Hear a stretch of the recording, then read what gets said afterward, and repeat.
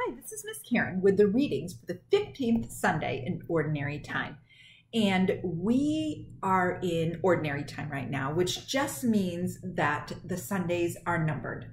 Ordinary is another word for ordinal.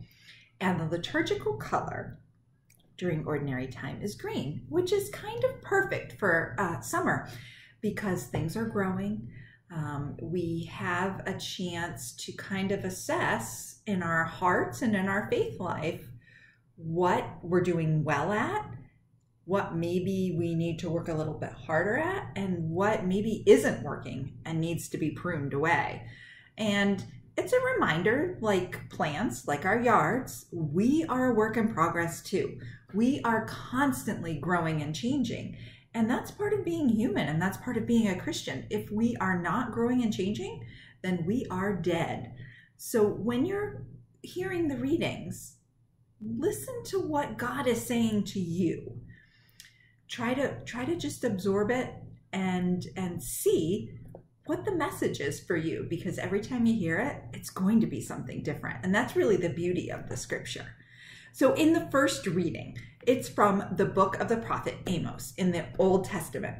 And the first reading isn't going to make a whole lot of sense if you don't put it in the context of what was happening at the time.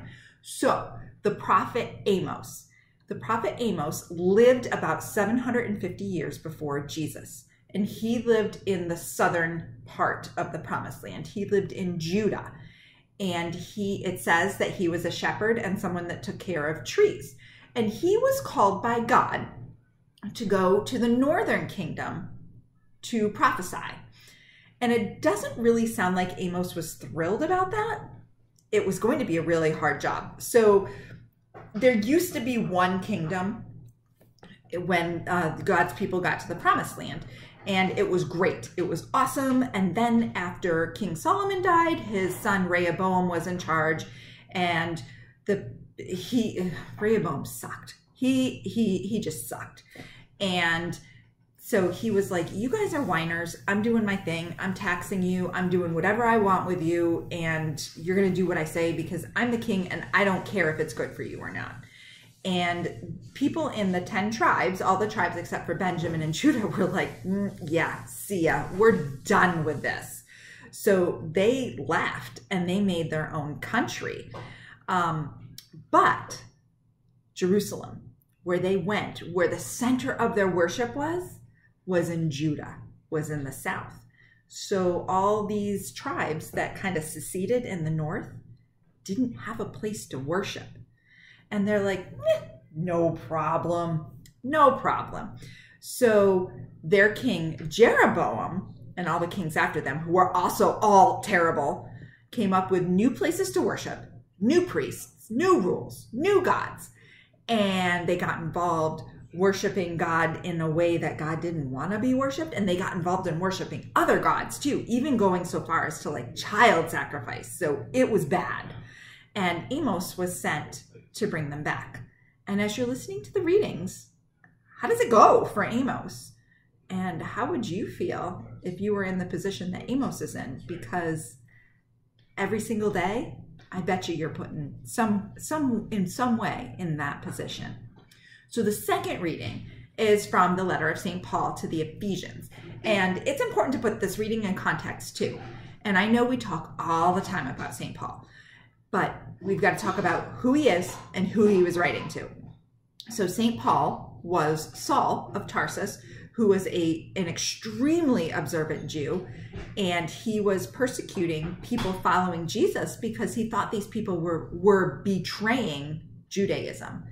And then Saul of Tarsus at this point had a run-in with the risen Christ on the road to Damascus when he was ready to get himself some Christians, and his heart ended up changing. He accepted Jesus and became a follower of Jesus. And he went all over everywhere teaching people about Jesus. So he was writing to people in Ephesus, which is where Turkey is now. And in Ephesus, people were trying to figure out how to be Christians. There were Gentiles and Jews and all kinds of people living there. And all these people had Jesus in their heart, and they were just trying to figure out how to be a Christian and what the best way was to worship, because this was all new. And like so many of his other works, Paul wrote this letter from jail because loving Jesus wouldn't be legal for like another 150 years. So Paul did a lot of his writing from jail. And as you're listening, Paul isn't just talking to the church in Ephesus. He's talking to us too. So who is the head of our church? What is the purpose of our church? Who is included? And how does the Holy Spirit kind of like a pregame show for what's in store for us in heaven? So the gospel is from Mark, and Mark is my favorite. And Mark doesn't waste any time. He gets right down to business, and Mark is all about action.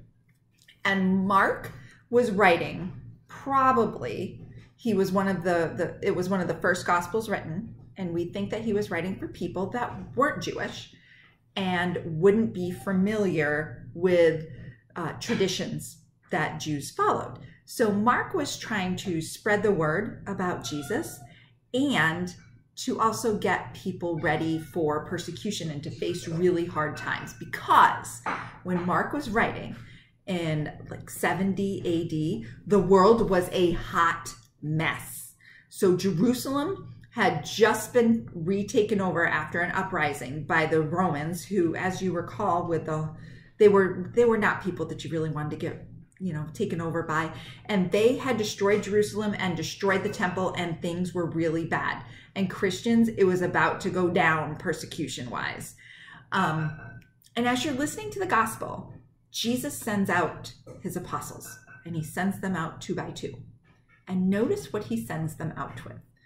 And that always strikes me, because apparently if you have ever seen the bag that I bring to Edge, I do not subscribe to the apostolic way of packing, because this is what goes with me everywhere, because you only have what you bring with you, right? Right. Jesus was like, wrong. I would so flunk packing if I was an apostle. And he's like, you guys have to depend on each other, and God will give you everything else that you need. And Jesus does that for us too. And Jesus kind of also sets them up too and says, you guys are going to be rejected. And he says, when you're rejected, shake the dirt off your feet, pull up your Huggies, and move on. And that's exactly, Jesus isn't just talking to his apostles. He's talking to us too. We are going to have to do this. And guess what? The same job that the apostles have, that's our job too.